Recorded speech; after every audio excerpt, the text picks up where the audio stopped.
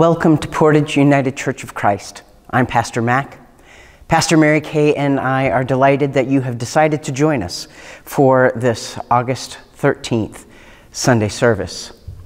We are continuing our theme of Sabbath as resistance based on the book of the same name by Walter Brueggemann.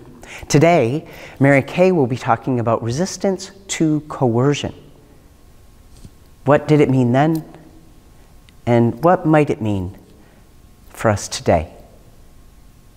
Let's begin by bringing ourselves to this present moment in all aspects of our being, grounding ourselves in our bodies, in our minds, in our emotions, and in our spirits. Allowing the truth of the present to be acknowledged with all of our hopes and dreams, our concerns, our failures, and our victories. In all of these things, God is present. God is present with us, and we are present with God. Holy love guides us, so let's take a deep breath as we companion together on this sacred journey. Take a deep breath of the assurance of God's love as we share this sacred time together. Thank you for joining us today at PUCC. We are called to worship. From the bustle of the world and the silence of our wilderness, we pause together for worship. At times, we can be a grumbling people, quick to focus on the lack and the gaps. Yet in love, God, you listen to our cries and provide for us. Impatiently, we are a searching people, craving peace and purpose. And with patience, God, you offer us hope and sustain us. Help us to be a thankful people, recognizing your love for us in all its abundance. Through your presence, God, you turn us towards you and nourish us. In this time of worship, let us open our hearts and be filled.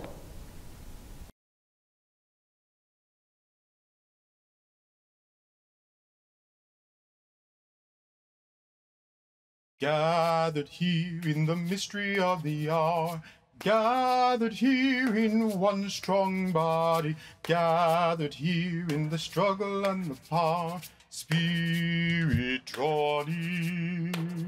Gathered here in the mystery of the hour, gathered here in one strong body, gathered here in the struggle and the power, Spirit, draw near. Gathered here in the mystery of the hour, gathered here in one strong body, gathered here in the struggle and the power, Spirit, draw near.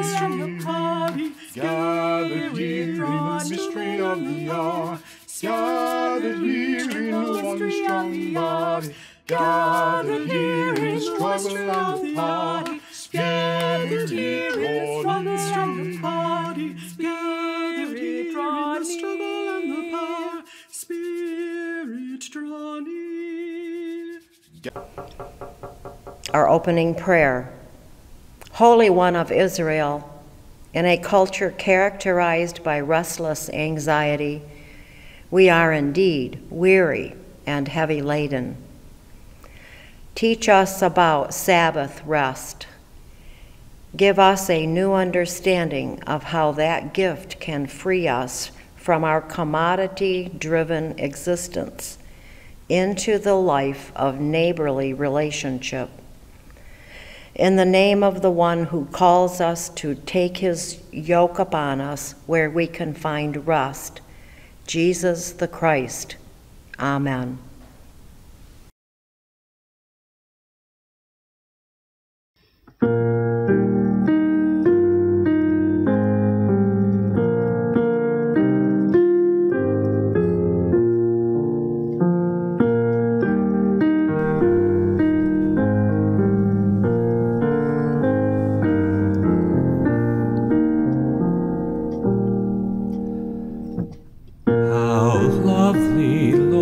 How lovely is your abiding place.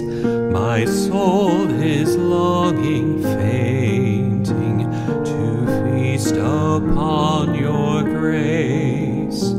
The sparrow finds a shelter, a place to build her nest. And so your temple calls us within its walls to rest. In your blessed courts to worship, O God, a single day is better than 1,000 if I from you should stray. I'd rather keep the entrance and claim you as my Lord than revel in the riches the ways of sin afford. A sun and shield forever are you, O Lord Most High. You shower us with blessings, no good will you deny. The saints your grace receiving, from strength to strength shall go, and from their life shall rivers of blessing overflow.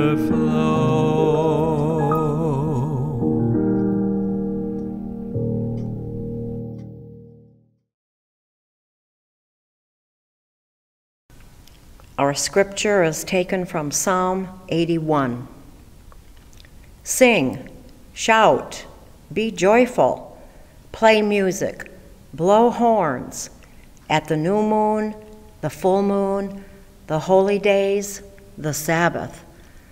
Let this rejoicing be your practice. Hear the still, small voice. You called on me in trouble, and I helped you. Keep listening. Open your heart, and I will fill it up. My longing is for you, as yours is for me. I want to whisper in your ear and satisfy your hunger with honey from the rock. So we continue in our series about keeping Sabbath and Sabbath as resistance. Our theme for today is Sabbath as resistance to coercion, which I will say was something I thought a little, coercion to what? So it was kind of good for me to explore this a little bit. Last week we heard the Ten Commandments as recorded by the book of Exodus. This week we're in the book of Deuteronomy, which is 2 books later after Leviticus, that really riveting, probably the most riveting book of the Bible. So this week we're in the book of Deuteronomy, where once again Moses reminds the people of the covenant that God made with them while they were in the desert. And along with 30 additional chapters of guidance in this book, Moses also repeats the 10 Commandments in chapter 5. Now, both sets of commandments in Exodus and in Deuteronomy are really pretty much the same. There's just slight variations, tweaking of a word here and there. And this is true of the 4th commandment, which is the commandment to remember the Sabbath and keep it holy. It's basically the same command with a couple of notable changes. So I'm going to read both versions, and the words will be up there. And I just want to see if you can hear them. I don't know that I necessarily would have, except that now I know they're there. So listen and see if you can pick out the changes. There will not be a test on this. All right, on the left is Exodus. Remember the Sabbath day and treat it as holy. 6 days you may work and do all your tasks, but the 7th day is a Sabbath to the Lord your God. Do not do any work on it. Not you, your sons or daughters, your male or female servants, your animals, or the immigrant who is living with you. Because the Lord made the heavens, the earth, the sea, and everything that is in them in 6 days, but rested on the 7th day. That is why the Lord blessed the Sabbath day and made it holy. Here's Deuteronomy. Keep the Sabbath day and treat it as holy, exactly as the Lord your God commanded. 6 days you may work and do all your tasks, but the 7th day is a Sabbath to the Lord your God. Do not do any work on it. Not you, your sons or daughters, your male or female servants, your oxen or donkeys, or any of your animals, or the immigrant who is living among you, so that your male and female servants can rest, just like you. Remember that you were a slave in Egypt, but the Lord your God brought you out of there with a strong hand and an outstretched arm. That's why the Lord your God commands you to keep the Sabbath day. So we're going to start with that last verse in Deuteronomy, verse 15. Remember that you were a slave in Egypt, but the Lord your God brought you out of there with a strong hand and an outstretched arm. This is why you keep the Sabbath. In Exodus, during 40 years of wandering, the people were commanded to keep the Sabbath day because God rested. And if God can take a rest, surely the rest of us can take a rest. In fact, the rest of us need a rest. So in Deuteronomy, the Hebrew children are now standing at the River Jordan, and they're about to enter the promised land, which is a land of milk and honey, right? It is going to be a rich, fertile land.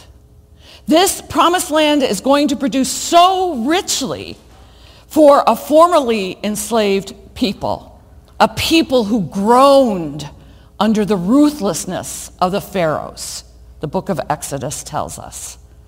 The promised land was going to produce so abundantly for these people that they will at last get to feel safe and happy. And the more they produce, the happier and the safer they're going to feel. And soon they will come to believe that the more they have, the more they acquire, the more they produce, they'll be the happiest and the safest of all. And guess what? The sky's the limit in this abundant and fertile land. Moses knows, as Walter Brueggemann points out in his book, Sabbath as Resistance, Moses knows that prosperity breeds amnesia. He knows that it won't take long for the Israelites to forget that they once lived under an unbearable system of coercion. A system in which they had to meet impossible production goals.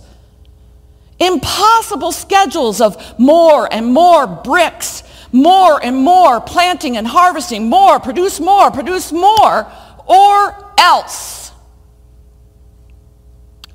So Moses now gives the people a new reason, or perhaps an additional reason for keeping the Sabbath. Remember, you were a slave. You were a slave, but now God has freed you. You were a slave, but God has freed you from that coercive system. Now, many of us sitting in this room are privileged enough to feel pretty disconnected from slavery.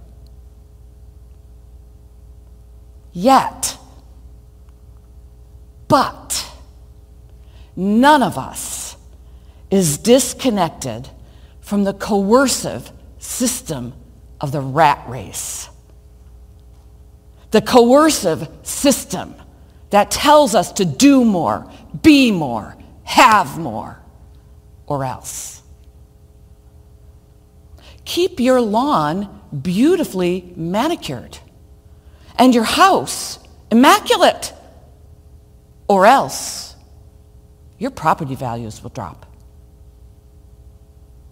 You better keep it in good condition, or else your neighbors are going to think you're a lousy homeowner.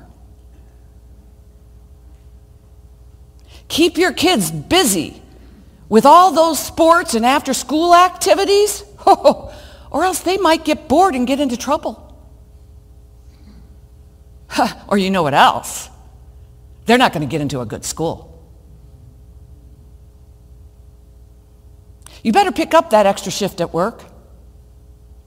You better volunteer an extra day this week, or else people are going to think you don't care. You better smile and look cheerful, even though you are struggling right now. You better smile and look cheerful, even though your closest relationship is disintegrating right in front of you. Or maybe you've just got a pounding headache. Just keep smiling, or else people are going to think you're weak and you're nothing but a complainer. And you better not act too black, or too gay, or too queer, or too anything else, or else people are going to get put off, and they're going to get scared.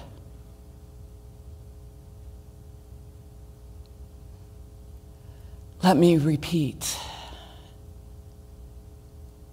Remember, you were a slave. And God has brought you out of there with a mighty hand and an outstretched arm.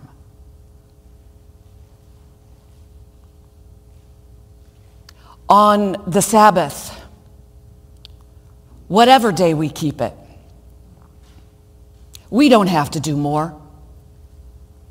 We don't have to control more. We don't have to know more. On the Sabbath, we remember that we are free.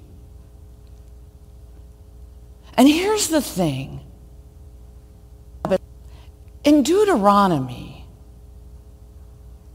keeping Sabbath is not simply taking a pause so that you can be refreshed and restored. It is an occasion for reimagining all of social life away from coercion and competition and to compassionate solidarity. So says Walter Brueggemann. Sabbath is an occasion for reimagining all of social life away from coercion and competition and to compassionate solidarity. Now, if that seems like a stretch to you, go back to that second variation in the fourth commandment. Do not do any work on it. Not you, not your sons or your daughters, not your male or female servants, not your oxen or your donkeys or your animals or your dog or your cat, or the immigrant who is living among you, so that your male and female servants can rest just like you. Now, not everyone is equal in skill sets or abilities. Not everyone has equal access to consumer goods. Not everyone is equal in home ownership. And certainly not everyone is equal in lawn maintenance or in writing or in sports or in music. But on this one day, on the Sabbath, all are like you. All are equal in value and worth because everybody is equal in rest. Everybody needs it. Everybody deserves it. When we regularly take a Sabbath day, we carry this reimagined social life with us. One that is grounded in covenant, not coercion.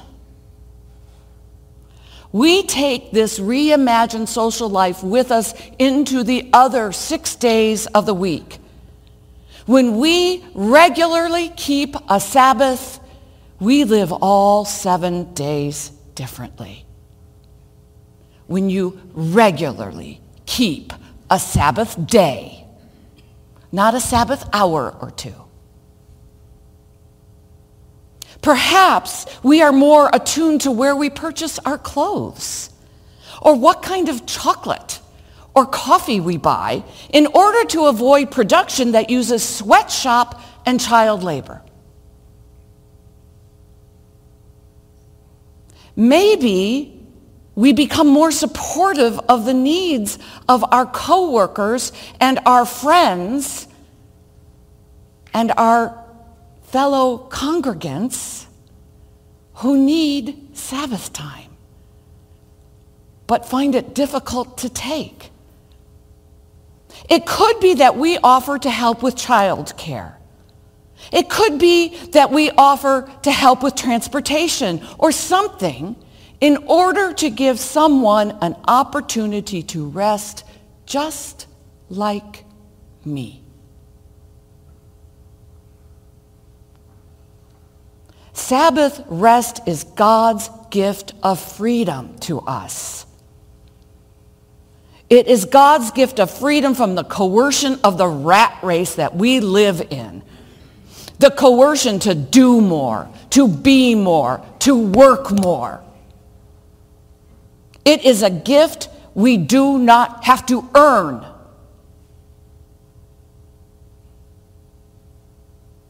It is a gift we deserve.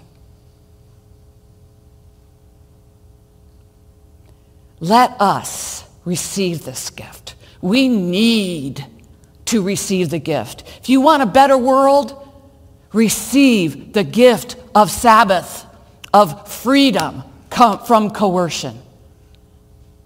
And then we can be transformed and offer this gift to the world.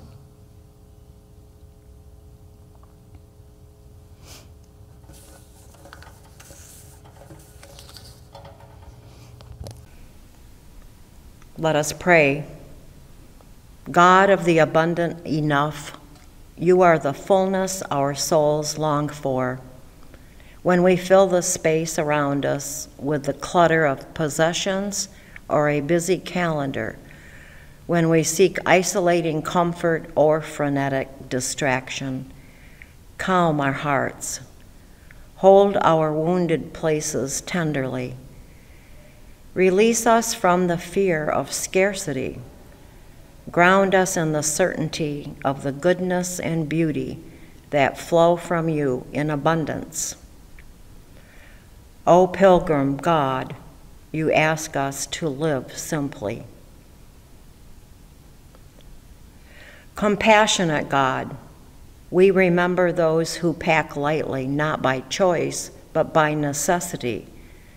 Refugees, the desperate poor, orphans, the abandoned, and victims of natural disasters. Move us to compassion, draw us to wisdom, and compel us to act. We seek to embody your hands, providing for the needs of others, as well as your heart, opening to strangers in hospitality. O pilgrim God, you ask us to live simply. Our liberator, you call us into freedom, where we are captive to patterns, ideas, or systems that constrict the flourishing you have created for us. Free us. Where we are burdened by messages and images that diminish our love of neighbor and of self, free us. Turn our whole beings to you. Gently open our hands to let go of all that weighs us down so that we may receive your joyful simplicity. O pilgrim God, you ask us to live simply. Winnowing God, you ask us to release, let go, surrender, and yield all that we can in service of making space for what is most essential. Sustain us on the path of simplifying our lives and traveling on this earth more lightly, so that we no longer live beyond what can be sustained. We pray in Jesus' name and speak together the words he taught us. Our God in heaven, hallowed be your name. Your kingdom come, your will be done on earth as it is in heaven. Give us today our daily bread, and forgive us our debts as we forgive our debtors. And lead us not into temptation, but deliver us from evil. For yours is the kingdom, the power, and the glory forever. Amen. I'm so glad you could be with us for worship this week or whatever week it is that you are joining us. I hope that this service has been meaningful and challenging for you as well. My deepest desire for you is that you are beginning to think a little bit about how you might keep Sabbath in your life and receive the gift of freedom and transformation that you can share with the world. As you go forth into the world this week, I invite you to please join me in these words of common commission. Go forth into the world in peace. Be of good courage. Hold fast to what is good. Render to no one evil for evil. Strengthen the faint-hearted. Support the weak. Help the afflicted. Honor all people. Love and serve God, rejoicing in the power of the Holy Spirit. And may the blessing of God who creates us in love, the grace of Jesus who offers us rest, and the sustenance of the Holy Spirit that carries us through be with us all now and forevermore. Amen.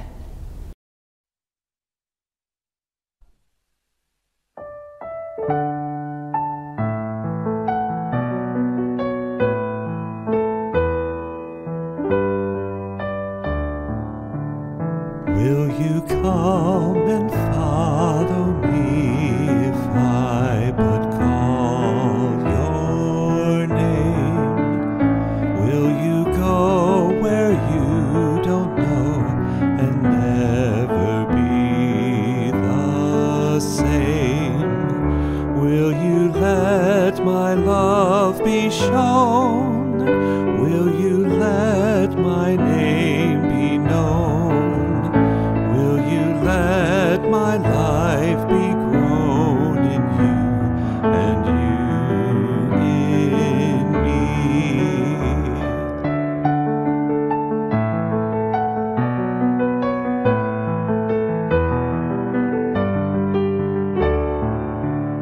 Will you love the you hide if I but call your name? Will you quell the fear inside and never be the same? Will you use the faith you found to reshape the world around through my sight and touch and sound in you and you in me?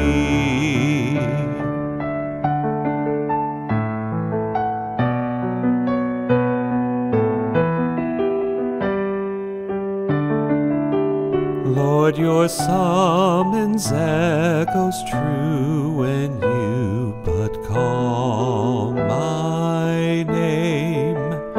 Let me turn and follow you and never be the same.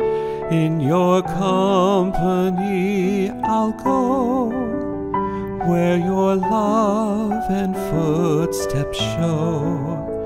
Thus I'll move